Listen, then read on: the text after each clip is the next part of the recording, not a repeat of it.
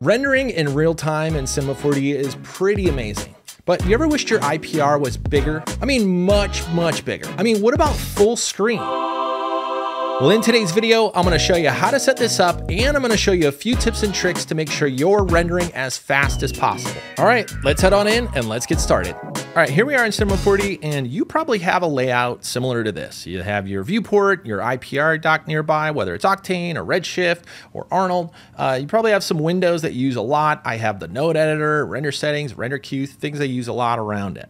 But if you're like me, you want this to be bigger and bigger. You want your IPR sometimes to like maybe go full screen or like really zoom in to see maybe high res textures when you're trying out different textures, maybe all the detailed lighting or check grain and things like that. But it can be really difficult to kind of resize all this stuff. So recently I saw Chad Ashley use this Redshift Start IPR, and he's basically combined his IPR and his viewport into one big render window.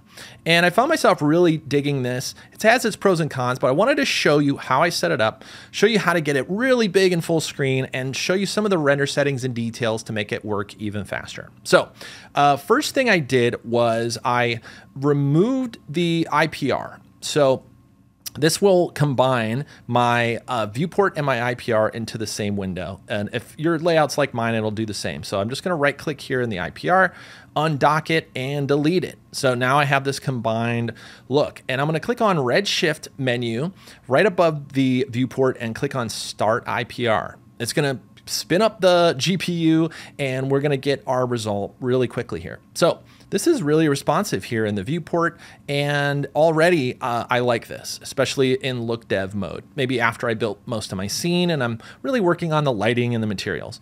One thing I'm seeing, I need a focus null, because if I zoom away, my focus is all messed up. So let's go grab this camera, and if you have our scripts installed, you can just click on focal point null, grab the place tool and just click wherever you want to be in focus.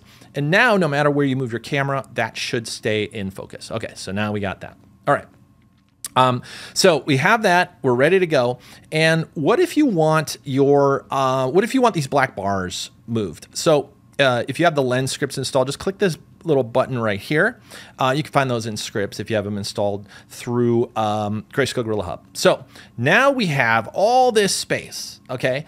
This means a couple things. First of all, I could zoom in, I have all this extra room, and it also, for me, allows me to see, okay, what does this look like really tall? Maybe I wanna crop something for my phone.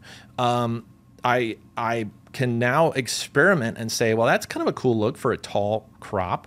And I could even come into the lighting and, you know, rotate stuff around and get really fast response right here in the viewport.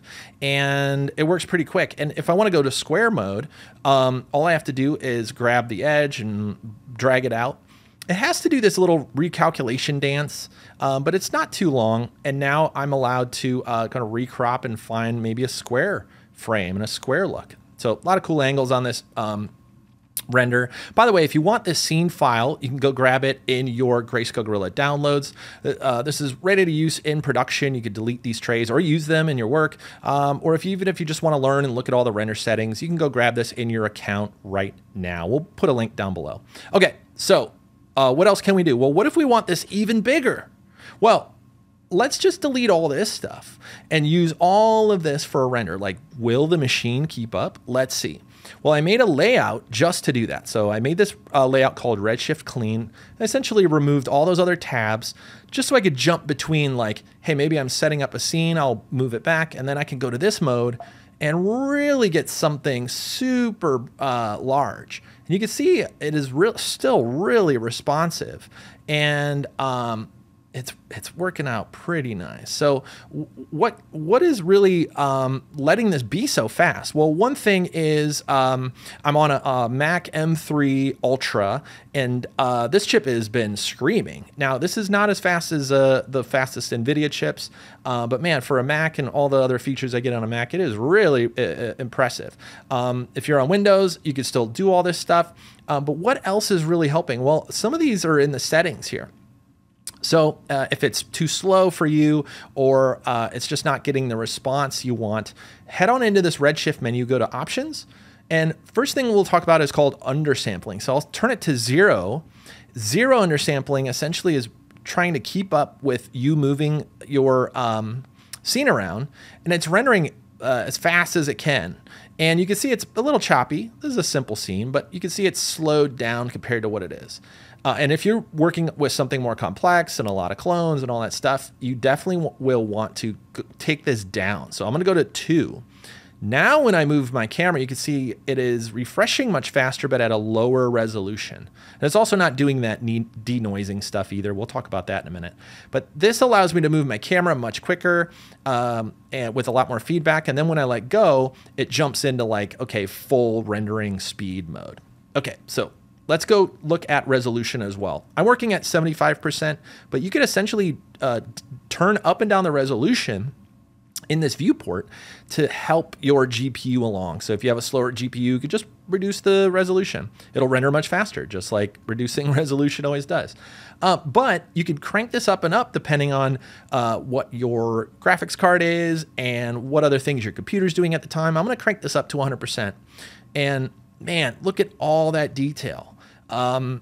I'm just super impressed. And again, when I move my camera, it allows me to move it pretty quickly. And then as soon as I let go, it starts cleaning it up right away. And this is how I've been using this. I'll find myself in like look dev mode and saying like, okay, what if we try a different material or try some different lighting?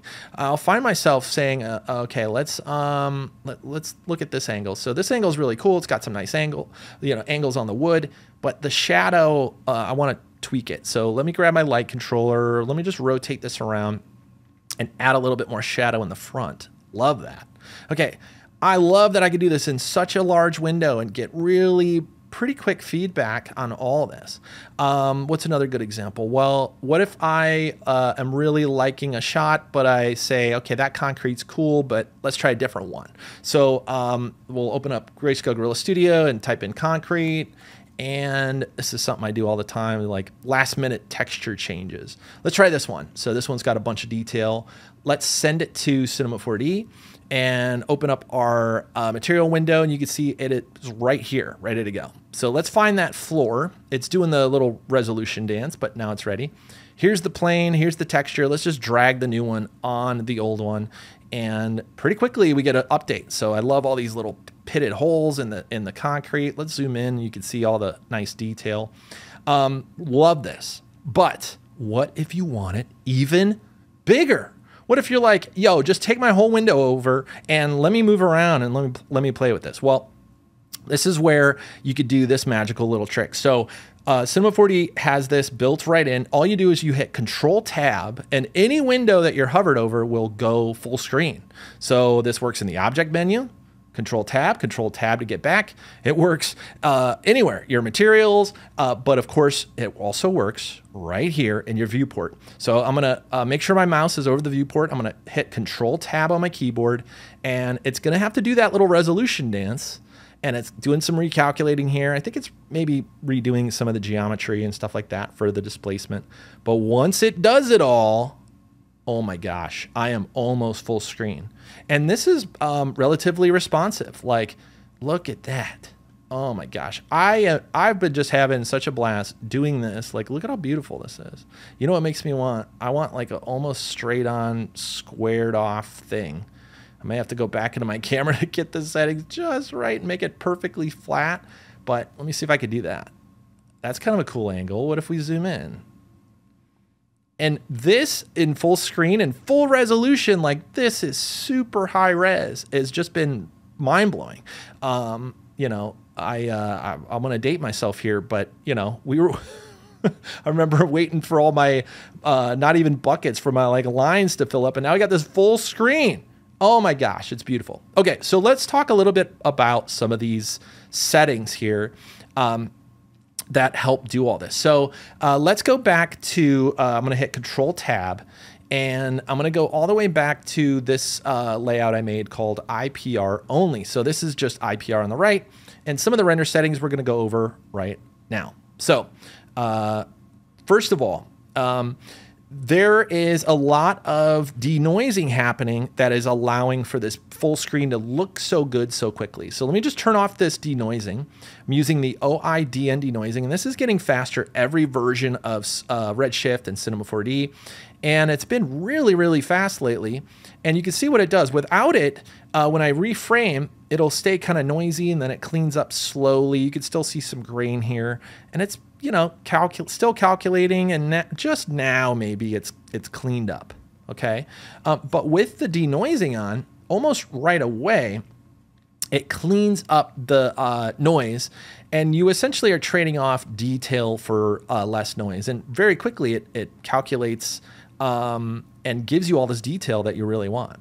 So if you haven't been messing around with OIDN, especially if you're on a Mac, I highly recommend it. If you're on NVIDIA card, there's an option called Optics or OptiX. Oh man, did I mess that one up or what? You let me know how to say that in the comments. OptiX, I'm gonna go with that one. So mess with that. That is much faster if you have an NVIDIA card, and it looks really, really great.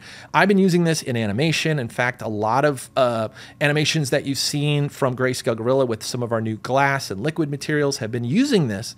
And so it works really well. It doesn't take a ton of time to render, and it's really stable. So this is doing a lot of the hard work when it comes to cleaning this up so fast. But again, we're also all sitting around with these nice video cards, and that is obviously doing a lot of the hard work. So I might do a deeper dive video in this denoising. So let me know down in the comments if that's interesting to you, and I could start to experiment a little bit more with this. But let me know down below what you think of this video, if you use it. Again, you could grab the scene file if you want to play along. And if you end up using this in your work, let me know any tips and tricks you have for me, because I'm still learning as well. Don't forget, if you want that scene file, you can grab it down below, and let me know if you've been using this in your work, or if you have any tips and tricks for me. I'm always learning as well. Thank you always for watching this video, and we hope to see you in the next one. Happy rendering, everybody. Bye-bye.